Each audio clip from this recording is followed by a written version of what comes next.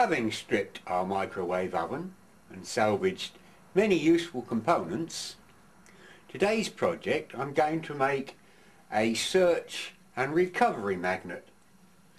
There's two excellent magnets in the magnetron, here and here. Do not try and get these out with a hammer or screwdriver, etc., as this can be detrimental to your health.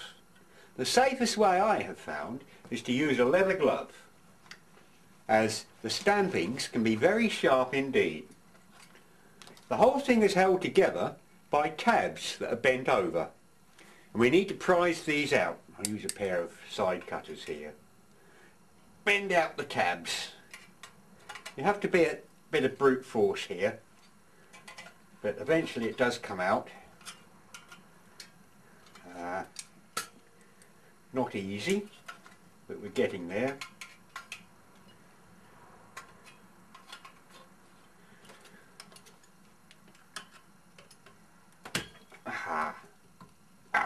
We're getting there.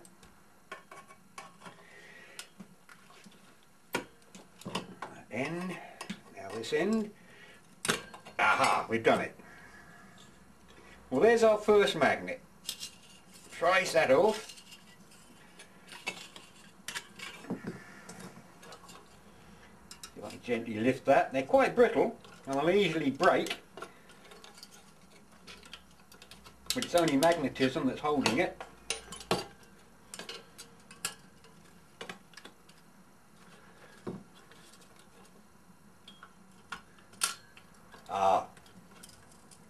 Have I broken this one?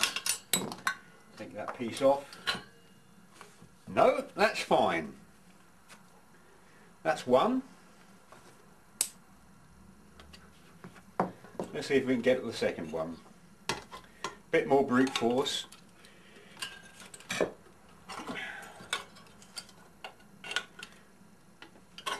Right.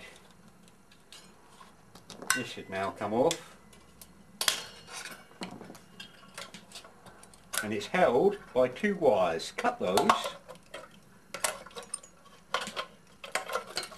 They're actually chokes that you've stretched out. And there's our second magnet. Got it. There we go. We're going to dispose of this.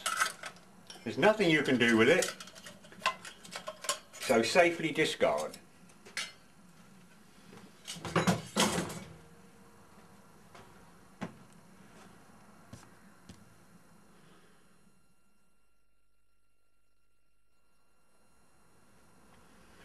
The poles of these magnets is on the side, and to protect the magnets and also to greatly increase their lifting power, we need to bring these poles to a common plane.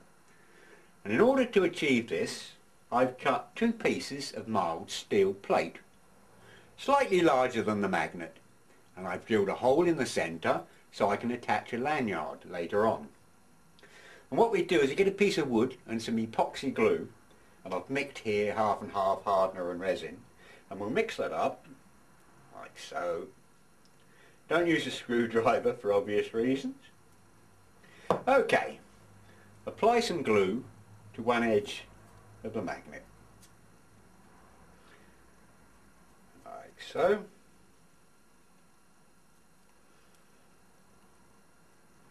That'll be fine. Okay, and position the magnet over the piece of steel. Obviously it grabs. Okay, make the gap the same all the way around. And with some more epoxy glue on the second side, like so. That's good enough. Place the second piece of mild steel on top. Try to align it, but of course they'll grab, like so. Now, I don't know how best to describe this, but lay these two surfaces on something flat and sort of rock backwards and forwards at the same time as pushing down.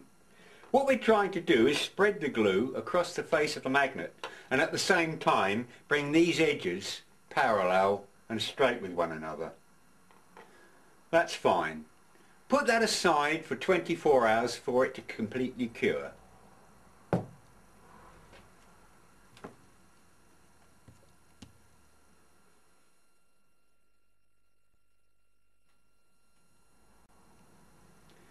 Now that our magnet is fully cured, it's much stronger.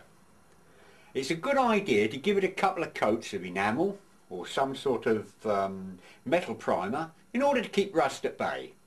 Attach a lanyard through the hole. A spliced eye on the lanyard is much neater than just knots. It's amazing what these things will pick up. They'll pick up 100 pounds with ease.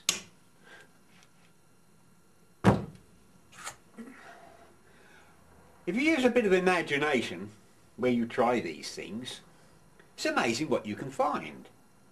Estuaries, rivers, streams, ponds, lakes, even a well. It's amazing what people put down a well. I've seen this sort of thing commercially made for 25 to up to 50 pounds. If you pay 50 pounds for a magnet, you've got far too much money, or you need your head examined. You can make 2 of these for nothing from a disused microwave oven. I hope I've given you food for thought. Thank you very much for watching.